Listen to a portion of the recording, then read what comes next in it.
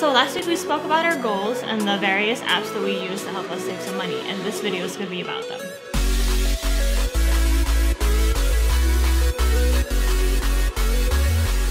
Before we get started, guys, we just want to mention that we're not being sponsored by any of these apps. We genuinely find them useful, and we just want to dive into them so you guys can learn something from them as well.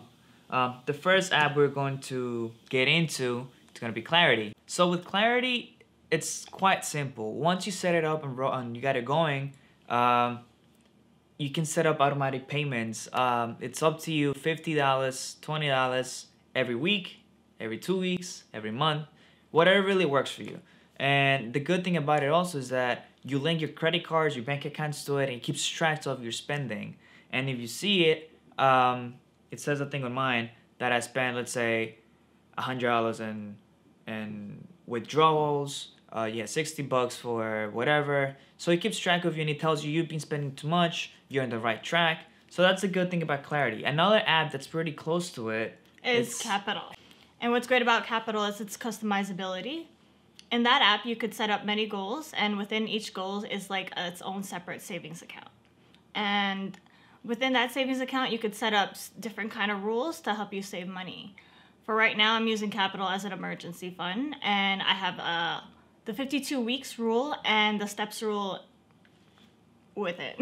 What is the 52-week rule? The 52-week rule is basically you save $1 for the first week, and then the second $2 the next week, and it keeps going on until for the 52 weeks. Oh, that's interesting. And then for the steps rule is you could customize how many dollars you want to save per day, depending on how much steps you make. So I have, my goal is every 8,000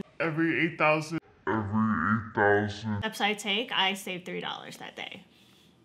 That's good. And like Clarity, it makes automatic deposits as well. We want to make a quick shout out to automatic deposits. Yeah. What's great about automatic deposits is that you are saving money without thinking of it. But give it some time and you'll see how much you saved, how much you've invested in yourself and your future goals. I'm one of the Ambitious Potatoes, and I approve this message. Okay. Now on to the next app, which is Acorns. You might have heard of it. You might have seen ads or advertisements. It's the same thing. But it's basically another savings account. And for every dollar you spend, it's going to round up to the nearest dollar. So if I spend 99 cents on something, it's going to take 1 cent and it's going to drag it into Acorns account. And it's going to hold it until you reach $5, I believe is the minimum. The roundups. Yeah, the roundups, right? And then it's going to transfer into that account of Acorn within the app. And it just stores it. It just builds up. And then it has a tab on the top. You might see it. I might be showing it right now. It says potentials. And if you just keep saving, don't even worry about it. I think by the age of 60-something, you might have like 70 grand or more. Which it works like a good retirement plan if you haven't started like a 401k or anything like that. IRA. Which actually leads us to the next app, which is, I think, it's Betterment. Betterment is the app that we use as our Roth IRA. It's for our retirement fund, and it deals with automatic deposits as well. You could do it weekly, whenever you want, right? Weekly, bi-weekly, or monthly, and then you get to choose how much money you want to invest in. Yeah. Betterment actually does micro investments as well, just like Acorns. Talking about investing or micro investments, if you really are willing to go into the stock market and dealing with all of that, but you have no idea, Robinhood will be the app for you. Sounds like You're just trying to sell it. Yeah, like I'm trying to sell it. Maybe we are. No, we're not. Ooh. It's an app that we started using in I think August of this 2017. Like all these apps that we've been using. Yeah, and it's been quite interesting. Definitely, I started investing about maybe $60. I started first with $20. Mm-hmm. Then I saw that my $20 went grew. to 35. Yeah, yeah, they grew to 35, and then I was like, wow, let me just try to put $20 every now and then, and now I have like I think 100 and something, but I've only invested like $80 something in total. So, you win and you lose, just like the stock market, but your wins are always higher than your losses so far. You just have to keep yourself well informed about what's happening in the stock market, what to buy, what to sell, what to hold, And that's pretty much it. But Yeah. that's what Robinhood pretty much is about. Just investing in the stock market. It works as a broker. It's basically a broker. Yeah, but it just not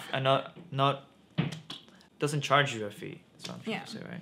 And its interface is really easy to use, and even has these links about the stuff that you are investing in. So it tells you if it's going down, maybe it'll give you a heads up of that's when you should sell, or It has like should little buy something news, else. Yeah. from Yahoo News of a business something. So every time you click on it, you read about what's happening in the stock market itself, which I think is great. It's informing you about what you should what you should buy, or what you should sell in case whatever.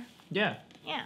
Okay, guys, so that's it for today. Those were the 5 most useful apps to us that helps us save money. And if you guys want to know about the additional apps that we use that we didn't mention, it will be written on our blog. Whoa. Oh, we'll be also leaving invitation links right in the description below. And They work for what? Robinhood, Qapital, Clarity. and Clarity. yeah, and Acorns. Yeah, if you use our links below, you get $5 and we get $5. Also, with Robinhood, it's a free stock. Yes, that could be worth anywhere between I think $2 or $1 and something, or 200. Yeah. So it's worth giving it a try. It's like free money. Why not? Yeah. Right? All right, guys. Till next time. Potatoes out. I got an A in public speaking, did you know? I'm gonna look into your soul while we're watching this.